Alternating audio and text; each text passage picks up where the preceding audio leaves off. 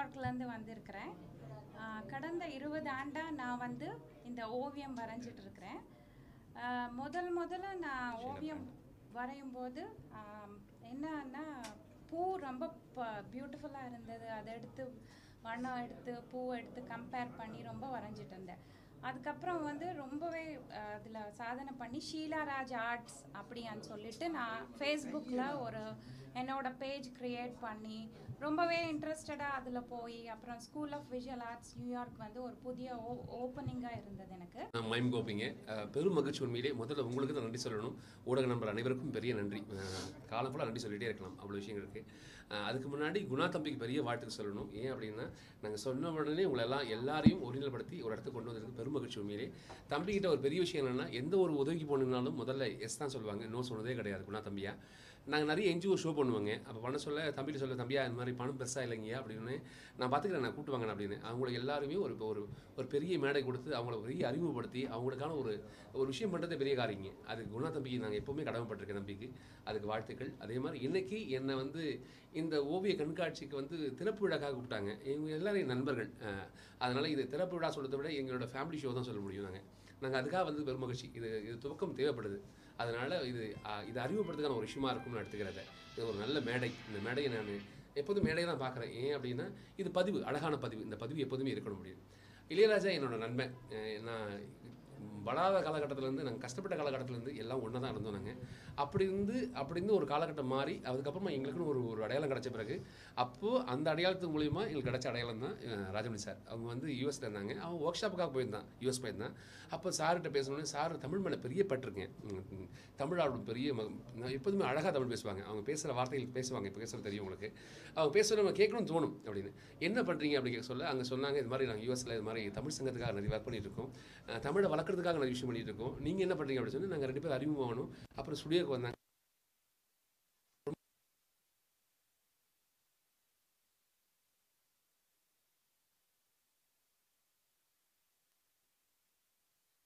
முன்னோர்கள் கடவுத்த அடையாளம் பெரிய அடையாளங்க. அதை மறக்கக்கூடாத விஷயத்துக்கு அதுக்காக தம்பிகளை 2 பேர் ஒர்க் ஷாப்புக்காக கூப்பிட்டு வந்திருக்காங்க. ஒரு 15 நாள் இங்கே கூப்பிட்டு வந்து பெரியவனை மட்டும் கிளாஸ்மேட் இருக்காங்க. தமிழ் பேசி தமிழ் அழகாக கற்றுக்கிட்டாங்க. நேற்று நைட்டு எங்களை சொல்ல இது மாதிரி விஷயம் இளையராஜா ஃபோன் பண்ணாடே, இது மாதிரி விஷயம் இருக்குது அப்படின்னு. அப்படியா குணானை கூப்பிட்றேன். குணானுக்கு ஃபோன் பண்ணி சொன்னோடனே குணானா ஓகே எவ்வளோ தானே பண்ணிக்கலாம் அப்படின்னு சொல்லிட்டு ரொம்ப ஈஸியாக முடிச்சுட்டாங்க. இவ்வளோ பேர் எல்லாரும் ஒருங்கிணைச்சு பண்ணுறது பெரிய காரியம். ஜஸ்ட் லைக் தட் பண்ணிட்டு போயிட்டா தம்பியா. அதுக்கு பெரும் மகிழ்ச்சி. உண்மையிலேயே இந்த துவக்கம் உண்மையில் நல்ல துவக்கம். இவங்களுடைய மனைவியார் வரைஞ்ச ஓவியம் தான் இது எல்லாமே. இது என்ன ஓவியம் அப்படி கேட்டால் அந்தளவுக்கு எனக்கு அறிவு இல்லைங்க. இது இளையராஜா தான் சொல்லுவான். ஏன் அப்படின்னா எனக்கு பார்க்க மட்டும் தெரியும், ரசிக்க மட்டும் தெரியும். இது எதில் வரைஞ்சிருக்காங்க, எப்படி வரைஞ்சிருக்காங்க, என்னடா அவங்க கூட இதோட கற்றுக்க மாட்டியா நினைக்கலாம் நிறைய பேர். நான் கற்றுக்க நினச்சேங்க. ஆனால் நம்மளுக்கு ஏறல புத்திக்கு. ஏன்னா என் வேலை அது இல்லை. என்னை நடிக்க போகிறதுனால எனக்கு ஓவியம் தெரியலைங்க. அவன் வரைத்த நான் பார்ப்பேன், ரசிப்பேன், நிறைய விஷயம் சொல்லுவேன். நான் கிரிட்டிக்ஸ் நிறைய சொல்லுவேன். என்னடா ஓவியம் வரைஞ்சிருக்கேன் அப்படின்னு. தங்கச்சிமா கை வலிக்குதா? சாரி தங்கச்சிமா, 2 நிமிஷங்கண்ணா மன்னிச்சிருங்க, ரொம்ப நிறைய பேசுகிறேன் நினைக்கிறேன். அந்த ஓவியம் எனக்கு பரிச்சயமான ஒரு ஓவியம் அப்படின்னால இந்த ஓவியத்தோட பழகியிருக்கேன். ரொம்ப அழகாக வரைஞ்சிருக்காங்க. அவங்களுக்கு வாழ்த்துக்கள், பெரும் வாழ்த்துக்கள். தங்கச்சிமா வந்து இவரோட மனைவி எனக்கு தங்கச்சி. நான் ஒரு மூத்த அண்ணன் அப்படி தான் இருப்போம். தங்கச்சிமாவோடைய எண்ணங்கள் ரொம்ப அழகு, அவங்களோட சிந்தனைகள் ரொம்ப அழகு, ரொம்ப எல்லாம் மேன்மக்களாகவே இருப்பாங்க. இவங்களும் மேன்மக்களாக தான் இருப்பாங்க, பேசுகிறது தெரியும். அதனால் இந்த பதிவு ரொம்ப அழகான பதிவு. இதுக்கு நான் வந்தமைக்கு பெரும் மகிழ்ச்சி. உண்மையிலேயே அனைவருக்கும் வாழ்த்துக்கள். வாழ்க வளமுடன். மகிழ்ச்சிங்க. இல்லைங்க, நான் நேர்கொண்ட பார்வை நடிக்கலைங்க. அடுத்து நடிப்பேங்க.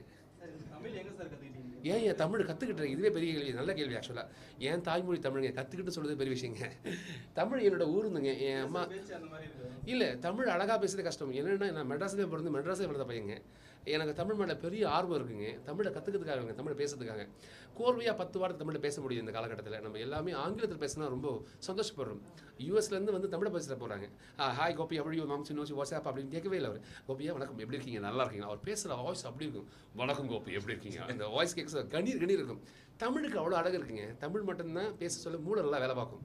இதில் தான் அழானா வானா இருக்கும், மேலே போய் அடிக்கும். அது மூளையோட கனெக்டிவிட்டி.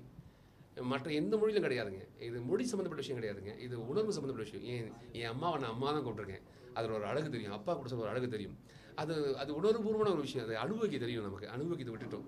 எனக்கு ஆங்கிலத்தில் பேசும்போது ரொம்ப சந்தோஷப்படுறோம். ஆனால் தமிழில் பேசி பாருங்க, ரொம்ப சந்தோஷமாக இருக்கும். வாழ்த்துக்கள். நிறைய படங்கள் பண்ணி வச்சுருக்கீங்க. இப்போ ரிலீஸ் ஆகிற படங்கள் பரபர, பிழை, இது மாதிரி ஒரு 10 படங்கள். இப்போ ஒரு படம் ரிலீஸ் ஆச்சுங்க. ஜாக்பாட்னு ஒரு படம் பண்ணுங்க, அந்த படம் ரிலீஸ் ஆகிருக்குங்க. அதுக்கப்புறம் தமிழ்நாடு ஒரு படம் பண்ணியிருக்கேன், ரீசெண்ட் சார் ஒரு படம் பண்ணியிருக்கேன். நிறைய படங்கள் பண்ணி வச்சிருக்கேன் கடவுள் கருவியில். என்னோட வேலை நடிக்கிறது மட்டுங்க, ஓடிட்டே இருப்பேன் எப்போதுமே. அதான் பண்ணி என்னோட வேலை. எனக்கு அது மட்டும் தெரியும், வேறு தெரியாது. எனக்கு நடிக்க மட்டும் தெரியும், அதுக்கான வேலைகள் தான் ஓடிட்டே இருக்குங்க.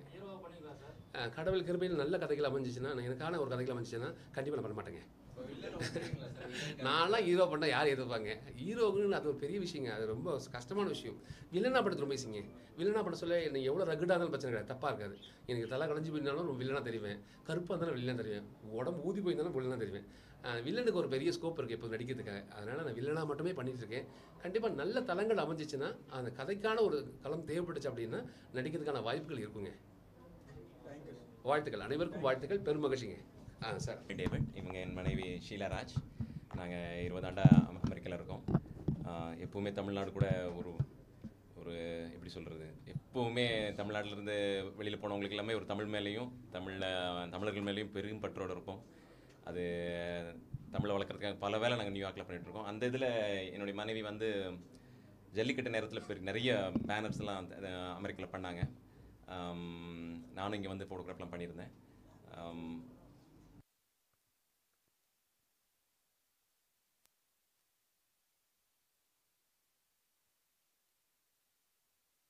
பிரேசிலில் கற்றுக்கிட்டாங்க. அங்கே பிரேசில் போய் ஆர்ட் ஷோ பண்ணுவாங்க. ஒவ்வொரு ஆண்டும் நியூயார்க்கில் இவங்களோட இது வந்து பல லைப்ரரியில் வந்து இவங்களை கூப்பிடுவாங்க.